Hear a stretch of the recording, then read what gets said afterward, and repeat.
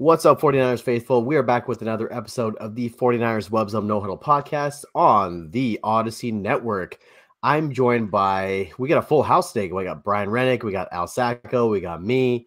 Man, it's been a while since the three of us have been on the pod together, but we got a little bit to talk about today. A little fun stuff. And don't get used to it. You guys got vacations coming up, so it's going to be a lot of me, for better or for worse. A lot of Al talking to himself. Yeah, right. Seriously. Mid-July it'll be Al and I, and then it won't be till around August probably that we get the three of us back on at the same time. It is. It's gonna enjoy this show because it's gonna be a while before the three of us are back on. Or probably be late July, early August. So most likely when there'll actually be something to talk about. So that also, you'll be ready for camp. You're saying that Adam Schefter's report on Trey Lance not having a trade market and us talking about quarterbacks again isn't something to talk about? Oh my God, we have other things to say this show, but in looking for quote unquote news, I guess the news at the end of June was this: Adam Schefter was on Pat McAfee, and what he said, I don't know if you guys heard this, but it kind of confused me a little bit. So I listened to it, and he said what he said was, there was no trade market for Trey Lance, and the 49ers didn't have any trade talks with teams. So did they try to trade him and there was no market, or did they not try to trade him and no teams? I was kind of confused with how did you guys perceive that? I was confused with what he meant. I interpreted it as, and this would go against what the 49ers have said, but my interpretation was the same, Al, that the 49ers wanted to shop Trey Lance or wanted to trade Trey Lance, and there just wasn't anything available to them. I don't know. I am hard pressed to think that they would be willing to do that pre-draft. I said that if they did it would be pre-draft, because after the draft, like, what's the point? And so, maybe they tried to just briefly, knowing that they had Darnold in-house, right? If Purdy wasn't going to be ready. But it also sounds like this team has been really confident in Purdy's recovery for a long time now. They have talked pretty consistently in a positive tone about what their belief is in his timeline, and they haven't really wavered from that. And so with that level of confidence and with Sam Darnold in-house, I think they could have thought to themselves, hey, let's see if we can get something right now. I don't necessarily think that they were willing to trade Trey Lance for pennies on the dollar. I think if somebody was going to give them something that they deemed valuable, then sure. But I don't think it was we got to trade this guy no matter what. It's not a Jordan Poole for CP3 type trade that they were looking to do. The Warriors just trying to get rid of Jordan Poole. But yeah, I mean, it also just feels like things are slow, and Adam Schefter and Pat McAfee needed something to click on, and 49er fans are easy marks these days, and they just went for it. I know you two aren't Warriors fans, but really quick, as an aside, what's the football equivalent to that? Like, you trade an inconsistent, erratic player who sometimes, puts up numbers for an aging veteran who puts up numbers but has never won a championship. And I'll tell you what I think. This is the football equivalent of that Warriors trade, the Poole for CP3 trade. This is the equivalent. You just traded Jimmy Garoppolo for Phillip Rivers. That's what you did. Oh, okay. I would trade. I would have taken that. Sure. I'd have taken that trade for sure. Yeah, absolutely. Yeah. I don't know. Football's weird because veterans, and you're seeing it with running backs now. Like, once you hit a certain age in football, it's different. It's more like maybe you could compare it to a baseball trade with something like that, where you get a guy who just hasn't hit yet to a veteran who maybe you're hoping can find something. I don't know. But yeah, looking at, Schefter went on to say, and it was kind of refreshing hearing his interview, though, because he talked about the trade, and then he talked about sort of, listen, they signed Darnold on the first day or whatever it was of free agency, so he was a priority guy. The legal tampering period. Yeah, so it's not like they signed him 3 weeks in and we're taking a flyer on you. Like, for him and for them, it was obviously a priority. They actively pursued he also said Lance has every opportunity, and he does. he can come in and have a great training camp, and then Sam Darnold is whatever. Maybe he's an afterthought. But Brian, you brought up a great point. They've been steadfast in that Purdy's the starter, and they've been very positive about we like how everything's going. His rehab's going, everything's on time, whatever. It's they've been very positive in it. So when you look at it that way, as much as we want to talk about Lance versus Darnold and Lance's upside and can they save Sam Darnold, this is a QB2 competition. Mm-hmm. So the loser of this with Brandon Allen, who isn't great, but he's certainly a serviceable QB3, lurking, the loser of this may end up somewhere else. In bringing in Darnold when they did, they've been in the building with Lance. That we've said this. They see something. If Lance does not show out this summer, he's probably going to get dealt before the beginning of the year. I still really believe that. I'd like to keep him and see, but at some point they have to recoup assets for him. Is a trade market going to be good for him if he's bad this summer? No. There's still going to be no trade market for him. But if he shows something, maybe somebody will take a flyer. But this was, look, we'll see how the next couple months pan out. But if this doesn't turn around, this was a disastrous trade. And again, I've talked about this before too. I don't want to hear it's Purdy versus Lance. They still lost two first-round picks. They still have other parts of the team that needed to get replenished that didn't happen because of this. So it's a disaster if they have to get rid of him or he I guess at this point he's not the starter, right? But we'll see what happens. But it was, I don't know. I just thought, again, it's not going away, and the trade stuff isn't going away, and it's not going to go away until, probably at the end of camp, to be honest with you guys. Yeah, I don't even know if they're going to even get anything for a trade for him because, look, he has 4 games of experience on tape and very little college experience to fall back on, because you could look at Brock Purdy and say that, well, he has 8 games. There's a limited sample size. He had a college career where he was pretty successful, where he started for 40 plus games. And he has that track record of being able to play at a major conference at a relatively high level. You can fall back on that. With Trey, it's different because he doesn't have that coming out of college. He played so little. So I feel like a lot of things are working against him in terms of finding a trade, and you may just see an outright release at some point. And that's just the absolute worst case scenario, because you have to ask yourself, if you're another NFL team, you're not even going to spend a 7th round pick on a guy that has already had several major injuries, and you don't even know anything about him because you didn't scout him, you didn't draft him, you didn't sign him. So there is no attachment. Like the Niners, they have some level of attachment to him because they scouted him and signed him, and they know him in that sense. They quote unquote know him because he's practiced with them. They know his tendencies. If you're the Tennessee Titans, and you have, well, I mean, that's a bad example because they've got they have a bunch of shitty quarterbacks.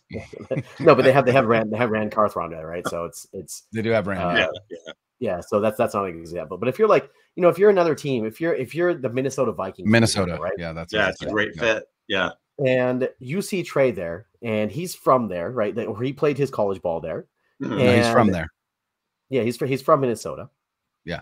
And you see the fit there and you want him, but you're like, I haven't seen enough on tape. I've only seen 4 games. Do I even want to invest a draft pick in this? Probably not, because you could probably get a 7th round rookie who you scouted, who is younger, who is on a cheaper contract, and who you know more about than Trey. And I hate talking about him like this because I like Trey a lot. I have the man's jersey hung up in my closet, which I'll probably never wear now because he'll never start. But it's just that all of this is so strange to me that they just gave up on him after 4 starts. And people are like, well, they didn't give up. No, they gave up on him because that's why Sam Darnold's here. If they didn't give up on him, Trey would be number 1, like vying for whatever first team reps he's getting now in Purdy's absence. And number 2, he would be solidly there as the second quarterback. If he was the guy at QB2, it would make no sense to bring in Sam Darnold or Brandon Allen for that reason. So I'm with you, Al. Whoever loses QB2 is going to be off the team. And probably. They ate salary last year from Nate Sudfeld. They guaranteed him salary. They ate that salary when they let him go in favor of Purdy. So this team is not afraid of letting quarterbacks go that they've guaranteed money to. I have a hard time believing that they would release Trey Lance. I mean, again, whether he holds a lot of value in terms of a trade market, I mean, that's to be determined. But they're going to eat tens of millions of dollars in a release of Trey Lance versus just millions of dollars in a release of Sam Darnold. And they still have Trey Lance under contract for another season after this. And then, you know, obviously they wouldn't pick up the 5th-year option. So at the very least, again, even if Purdy is the guy, you're still paying for your QB1 and QB2. You're still paying $15 million total, even if you keep Trey Lance. So I don't think a release is in the cards, which is why I think a team like Minnesota would give them something of value.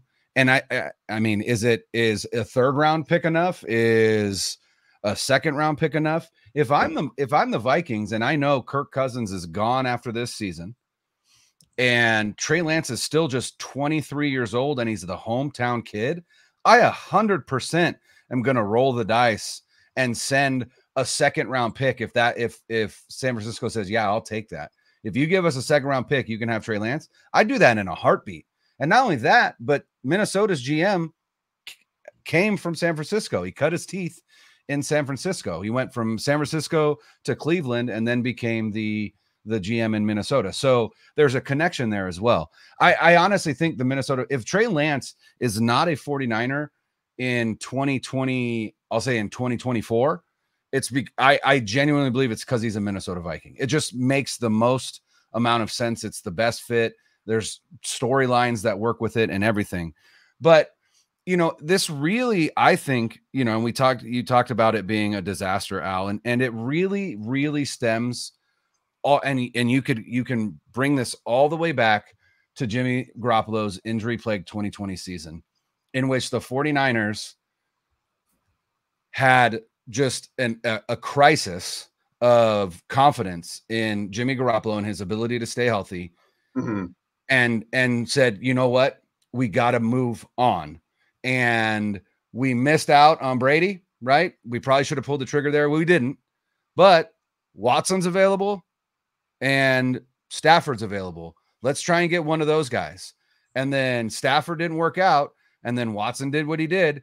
And then all of a sudden it was like, well, if we're going to get another quarterback, we're going to have to go in the draft. Schefter says they traded up to 3 for Mac Jones. Whether that's true or not, I don't know.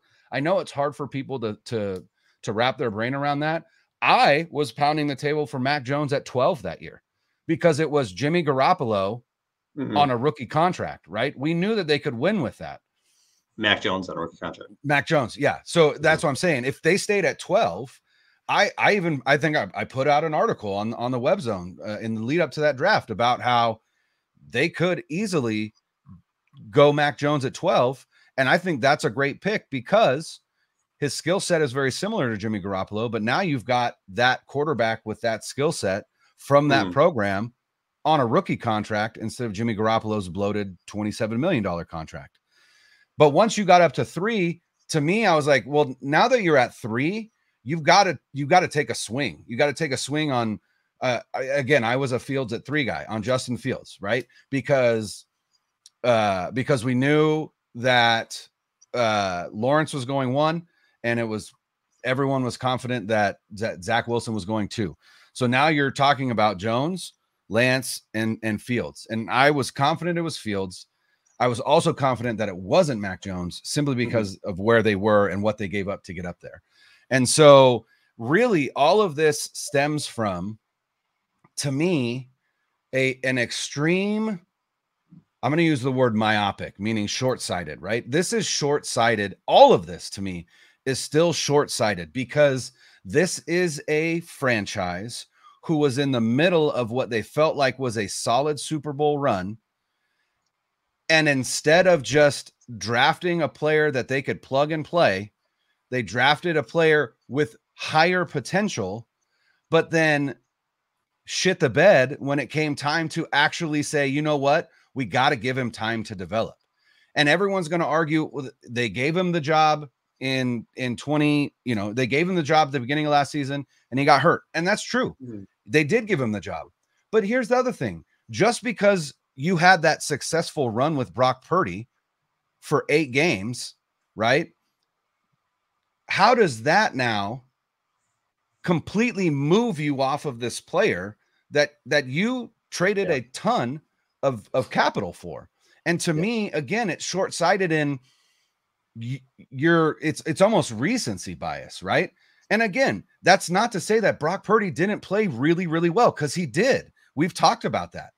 But you thought this other guy was the future, and were convinced of that. And this guy came in and played really well. It would be like if they gave the job to Nick Mullins after that run that he had, when Jimmy was hurt. Now, granted, Brock's run was better. I understand that. And they were winning. It's a different scenario.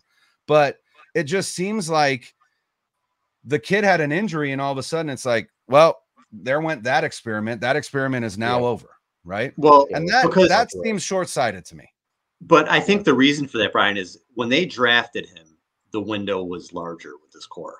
So they thought by year 3, which would be this year, is like, we're ready to rock and roll, and they're not. And now you have, and if you listen to this show a lot, we've talked about it ad nauseum.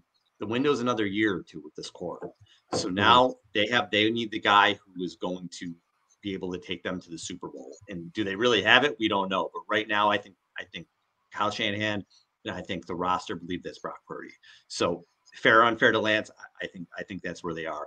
And really what this is in the end, it's the long game for Kyle Shanahan to take 7 years to get Kirk Cousins, who will be the quarterback next year. And then he can run into his arms like Dirty Dancing in the press conference. That is my number one fear, that Brock Purdy is just a placeholder for Kyle for this upcoming season. And he's going to kick him as soon as Kirk Cousins becomes a free agent. He's going to kick Purdy to the curb, and he's going to be like, hey, this is my dream scenario. Kirk Cousins is a free agent. Dancing. Come on, Dirty Dancing. Come on home. Come home, Papa. And I genuinely believe if they do not win the Super Bowl this year with Brock Purdy, that is quite literally a very, very realistic scenario. A very realistic scenario. And I hate it. I hate that. There is no more like aggressively average quarterback than Kirk Cousins. Like he shrinks. There is no quarterback that shrinks more in the largest moments than Kirk Cousins. And that's what I'm worried about, because you got a coach who shrinks in large moments and you got a quarterback who shrinks in large moments as well. So what are you going to do then? Seems like a bad combo. Let's save it for the off season in 2024. So we wanted to move on. There was a PFF article that came out, and I don't know when it came out. I just saw it, but it talked about the Niners' X factors and biggest strengths and biggest weaknesses. And I thought it'd be a good thing to talk about. We could see what they said, and then we could react to that. So PFF said that their X factor for 2023 is Colton McKivitz, so that right tackle position. Now, we just talked about the quarterbacks. We're not going to do it again. I think the X factor is the quarterback if you really, really get into it. But they said Colton McKivitz, and they said the 49ers ranked 10th in the league in run blocking last season, which actually surprised me. It was their lowest ranking since Kyle Shanahan had been the head coach. So they're a little concerned about the offensive line. I think that's fair, but what I've seen with this team is they've been able to make it work at the tackle position. Now, you have Trent Williams, who's a stud. I'm going to go back to 2019 when McGlinchey and Staley were both hurt, and they made it work with Brunskill in school. We've seen McKivitz fill in at tackle. We've seen him make it work. So while I think that's important and I am concerned, I don't think that's the X factor. The X factor to me, non-quarterback, and I won't get into the specifics again because we've talked about it ad nauseum at the show, but it's the other edge position. I don't think there's enough pass rushing at the edge positions other than Nick Bosa. And to me, you need this bone-crushing defense, and they need another rusher. And to me, that is the X factor even more than McKivitz. It's hard because this team has been really good defensively for a long time now, right? And so I think as a fan and people who analyze this game, I think they look to this team and they think this is a defense first team, when, you know, at the height of that run with Brock Purdy, they were scoring 30 plus points a game, and a shaky right tackle could definitely derail that. So I understand where they're coming from, but I agree with you. I think the X factor is also on the defensive side of the ball. And it very much is related to your X factor, Al, and that is Javon Hargrave. And I know that seems like obviously he's going to be good, but what I think we're not we're not focused on is what Hargrave is going to bring as a pass rusher from the interior, right? They sunk money in the interior instead of the edge, because to me, in their mind, that production that we're worried about from the edge, you're going to get that from Hargrave. And so that's why they didn't invest in edge as much, because they already invested in Hargrave. And so, you know, Hargrave had double-digit sacks last year with the Eagles. And so I think they're definitely counting on that again this year from him. And I think if they get that, if they get double-digit sacks from the interior from him, I think this defensive line is going to be even more impressive than it was even last year, and more reminiscent of that 2019 line when Buckner was wreaking havoc on the inside with Armstead, and then you had Bosa and Ford coming off the edge. Now we don't have Ford, and so, you know, that's going to have to be, I would argue probably a committee of Drake Jackson and Cleveland Farrell and Robert Beal Jr., the rookie out of Georgia. But I think, again, that X factor is going to be Javon Hargrave, and whether or not he can duplicate his season that he had last year where he gets double-digit sacks from the interior. I have an X factor and X factor light, I guess, or an X factor 2.0, I guess. So my 1A X and factor, 1B? 1A and 1B. So 1A is Brandon Ayuk is my X factor.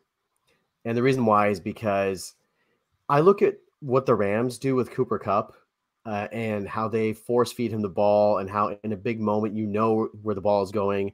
The Niners used to do that with Kittle for the most part. They spread the ball around really, really well right now. Obviously, there's other names on this offense like Christian McCaffrey, Debo, Kittle. Somebody could say Juszczyk or even Trent Williams, but I feel like Ayuk is one of the keys, because you started to see his ascension last year, and he's kind of just scratching the surface. He has first 1,000-yard season, and he is just scratching the surface of his talent. We hear reports all the time, and granted, camp reports are biased for their own team and their own players, but we've heard reports about how much progress Brandon Ayuk has made from last year to this year in his route running. And if you have a reliable receiver that can get open on his own, that can get open in short spaces, that you trust with the ball, and that can run the entire route tree, that's really hard to guard with all the other guys that you have to guard on this 49ers offense. So Brandon Ayuk, if they can get on the ball, he's my number one X factor for this upcoming year. My second one, my 1B, is Talanoa Hufanga.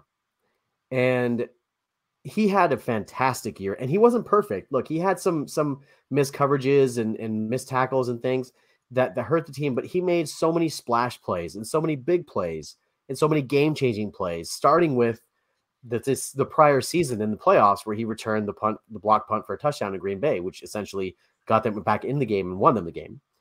So I'm looking for big things from him. And at the back end of that secondary, because you may not have as much of a pass rush from the edges, and you may not have as productive of a pass rush, there's more pressure on those guys to cover for longer, and more pressure on those guys to kind of adhere to their assignments and not just freewheel, which I feel like Hufanga is a little bit, he falls victim to that a little bit. But that is kind of my guy to watch on defense. People say that it kind of came out of nowhere. We saw it. We saw this guy's star potential in the previous year.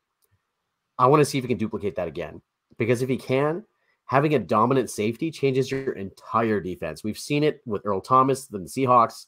We've seen it with Ed Reed and the Ravens. And it's really hard to come by. There are not that many dominant safeties in the history of this league. And if you can get one, it will change your entire defense. All right, PFF next topic was the biggest strength they anticipate for the 49ers in 2023, and they chose playmakers. Talked about offensively, Debo, McCaffrey, Kittle, and Ayuk, no matter who was under center, that they thrived. And this is a great stat. 49ers pass catchers led the league in missed tackles forced and ranked 5th in the regular season in yards after the catch, despite the 7th fewest targets. So these guys get the ball and they make the most of it. I mean, it's crazy. And you know what? There's a lot of strengths on this team, and you could go to the defense for that. But I agree with it. I think the offense is almost idiot proof, because you have Debo, because you have McCaffrey, because you have Kittle and you have Ayuk. And then you have really nice role players with Jennings and Mitchell, and there's guys that can make plays other than that. So I thought that was a really good choice, and I would agree with that. The playmakers to me are the biggest strength. The defense will be good. The playmakers will no matter who the quarterback is, and with Kyle Shanahan calling plays with those guys out on the field, they'll always, I feel like, be able to score enough points to win games. And I agree with that. I think it's playmakers. I agree with that. And I mean, I don't think you could argue it is any other position group. And I appreciate that they did playmakers, right? Because then you can include Christian McCaffrey, right? Because then you can include, or you could just say pass catchers, right? And you could still include Christian McCaffrey in that. But to kind of shine the light in the same area, right? But just focus on something a little bit different. I would argue that the 49ers have one of the better running back rooms in the NFL right now. And if healthy, right. And that, I mean, everything has that asterisk, especially with this team, if healthy. But as it stands right now, we don't know any better than to say they are healthy right now, right? We haven't heard any reports of any of them being not healthy. And so the fact that you have Christian McCaffrey automatically elevates you to one of the best running back cores in the NFL.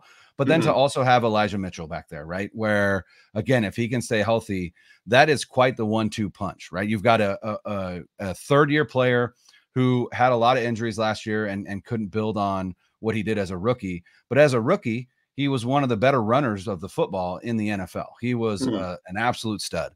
And then you add to that Jordan Mason, who I think is going to have a bigger role this year. I think that he, along with Christian McCaffrey, make one of the better pass catching duos in the backfield in the NFL. And then again, we don't really know what we have with Ty Davis Price, but just to have that kind of depth. And then you also have to include Kyle Juszczyk in there, right? He is a part of the running back room and he is the best at what he does. And so to have the best at what he does in Kyle Juszczyk and arguably the best at what he does in Christian McCaffrey, hey, you know, you're cooking with gas now. So yeah, I mean, it is playmakers because that includes McCaffrey, Kittle, Debo, Ayuk, right? But I think that running back room, again, big asterisk, as long as they're healthy, I think we're going to see a lot of production out of them this season. All right, Zane had to duck out. So if you're wondering why he's not chiming in on this, that's why. So you're just stuck with me and Brian the rest of the way. Biggest weakness in 2023. So PFF chose interior depth, interior defensive line. And they talked about, obviously, you have Eric Armstead, even though he had a down year last year. But Javon Kinlaw hasn't lived up to his first round billing. Obviously, he has not. And the 49ers ended 2022 with the lowest graded interior defender unit in the NFL, which I did not realize. However, I do like some of the guys they have coming up here. And Kinlaw is the big question mark, because if he's there with Hargrave and Armstead and he has a decent season, he can stay on the field. They're in good shape. But then Kevin Givens was a really good role player for them last year. You have McGill and Calais Davis. I know they're expecting a lot from this year. So I actually kind of like the group. Yeah, I was going to say I disagree with PFF's. I disagree with their assessment, mainly because how are you going to pick that again with Javon Hargrave as the big addition to that group? But, he lifts. I mean, but Hargrave's a good pass anyway. Yeah, but he's a good pass defender, good pass rusher. But maybe they're thinking they can run the ball on the Niners now. I don't know. But how many teams are good at running the ball in the NFL right now? Not very many. Not really built that way. Very. It's a passing league, right? Like let's call a spade a spade. Defending the run is arguably not the most important thing anymore for a defensive line specifically, but especially even on the interior. So, hey, if they're a little downgrade on run defense, but they get more quarterback pressures up the middle than they have the past couple seasons, I think that's a huge victory. So I thought about what is the weakness then? I had a really hard time finding a roster weakness. Here's what I think the weakness is: health. And here's why I say this. Not only because of the quarterback injuries, we know that the quarterbacks can't stay on the field. Kittle's missed games, Debo's missed games. We've seen all that. Why I worry about health is just sort of like, I guess, just attrition. They've played so many games. They've played so many games, 19 games, 20 games. And you go back to the guys who were on in 2019, it's 3 of the last 4 years, really long seasons. Eventually, this is a brutal game. It does take its toll. Yeah. So the fan that worries about everything in me worries about that they played long seasons. Can you get, you're going to lose one of these studs? Can something happen? Can something fluky happen? We've seen this be an injured team. That is the one weakness I would say is they haven't been super healthy in spots. Can they stay healthy again? Or I should say again, but should they stay healthy throughout 2023? Can McCaffrey stay on the field for 20 games? Things like that to get to another Super Bowl run. That's the biggest question for me. And that's where I think the depth obviously comes in. And that's why I appreciate the depth in the running back room. I appreciate the depth. I think there's depth along the interior, whether PFF thinks there isn't or not. I think so in that regard, I think the depth is weakest at edge, as we've said before. But I mean, it feels like, again, not to beat a dead horse, but the obvious weakness on this team right now is the quarterback position. Right. Like it just is, because it's unknown, and it's unknown because we don't know who's going to start. It's unknown because we don't know if there's going to be regression from Brock Purdy, either because of the injury or just, as the league catches up to him a little bit. I don't necessarily adhere to that idea that with more tape, defensive coordinators are going to be able to figure Brock Purdy out. You don't need to figure Brock Purdy out. You need to figure Kyle Shanahan's offense out. And so far, no one has really proven to do that. So I'm not necessarily worried about that as much. But I am worried about regression because he's had an entire offseason where he hasn't been able to throw or to, work with the team or to be at training camp and participate in drills and, all that stuff. And so, and then you've obviously got Trey Lance. You don't know really what you have in him. And then you've got Sam Darnold, who, 55 games says not great, but tantalizing skill set with an offensive genius. And you kind of cross your fingers and go, hey, maybe this is what Sam needed. But obviously it's the biggest weakness. And outside of that, I think depth on the edge is probably the biggest weakness, because, the depth that was there before wasn't just depth. It was legitimate production and depth, right? With Amenahu, with Jordan Willis, with Ebukam, with, you know what I mean? And now it's second year Drake Jackson. And we said this before, second year Drake Jackson. And then outside of that, it's hopeful reclamation project Cleveland Farrell, and typically mainly interior now Kerry Hyder. And, it's like all of a sudden you're like, oh man, there really isn't a lot there outside of Nick Bosa. And here's the thing. If you're ranking edge units, Nick Bosa is going to lift any edge unit that he's a part of, right? So you can't really call it a weakness because you've got arguably the best edge defender in the NFL as a part of that unit. So you can't necessarily call that unit a weakness, but like you said, I think depth is where I'm a little scared. I think they have depth everywhere, but at edge, and that could come back to bite them. And so we'll have to see. We had that episode last week where we talked about whether or not they would sign another edge player. We think that they should, but will they? No way to know.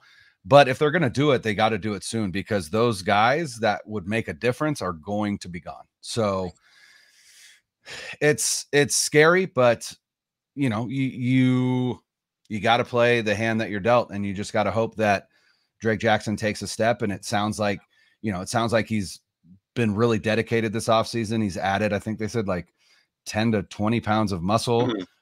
He's not going to be the D Ford speed rusher, but that's what they hope Robert Beal can be. And so, maybe by mid-season, Robert Beal has kind of got his feet under him, and he could be that NASCAR package guy coming off the edge. But Drake Jackson is not going to be that guy. His game is going to be more big end, right? He's super bendy and athletic, but not overly fast. He's not screaming at 4.5 coming off the edge. So Robert Beal was a late round pick. I have a hard time thinking you're gonna get much out of him this year. Yeah, but at the same, yeah, but if you keep him on the team and you go, here's your one job on third down and long, you're going to go out there and you're just going to pin your ears back and go to the quarterback with your 4.5 speed and your athleticism. We're going to bet on you to get around, right? And if that's his only role and he does that well and he ends this season with 3 to 5 sacks, I think that's a huge victory for a 5th round pick. I would agree. Oh, for a pick that late, absolutely. Yeah. And I thought, the Niners, the success they had in the 2021 playoffs, they just had waves of defensive line, wave people coming at you, and that was it. And I don't know if they're going to have the waves this year. The top end, sure, absolutely. Hargrave, Bosa, absolutely. But is it going to be waves? I don't know. Remains to be seen. To me, the waves come on the interior now instead of the edge, and that's the biggest difference. Yeah, because maybe like you said, maybe that's what they're relying on is the interior. We love what we have in the interior, so we're not as concerned as on the edge. Maybe. Yeah. Last one, over under 11.5 win total. Brian, when I think of wins in the NFL, 3 or 4 plays can be the difference between 13-4 and 10-7. It's so hard for me, So I'm like, oh man, 12 wins. I hope so, but it's tough. But then they said Niners are loaded and they went 6-0 against the division last year. And I'm thinking, at worst, they're going to go 5-1 in the division. I mean, at worst. If they have, maybe Seattle beats them one game, but the Cardinals are a mess. The Rams are a mess. So I feel like at worst 5-1, and then you really only got to win. You got to go 6-5. Yeah, 6-5 or 7-4. So I'm going to go over. I think they're about a 12-5 team this year, and I think that's what they'll be. Yeah, I think 12-5, 13-4 is not out of the question. Would I be surprised if they went 14-3 or 15-2? Probably, just because of the uncertainty at quarterback. And this is a team that, again, does tend to start pretty slow and then builds up steam as they go. That's been their MO. I mean, outside of 2019, when they started the season, was it 9-0? It might have been 8-0. It was impressive. Either way, it was impressive. But yeah, I just and being in the NFC, I mean, they do have a fairly tough travel schedule, and that could kind of throw a wrench in things. They've got quite a few trips to the East Coast and things like that, so there's always that factor. But until when you talk about stuff like this, you assume health, right? And with assuming good health, this is just a loaded team that shouldn't win less than 11 games. But again, you obviously never know. But I'm pretty confident that when the dust settles, it's going to be Philadelphia, Dallas, and San Francisco battling it out for the NFC supremacy. Yeah, anybody else I think would be a bit of a surprise at this point. Yeah. All right, guys. We appreciate you. Please subscribe if you haven't. Give us a rating, like the show. Thanks for listening. For Brian and Zane, I'm Al. Later.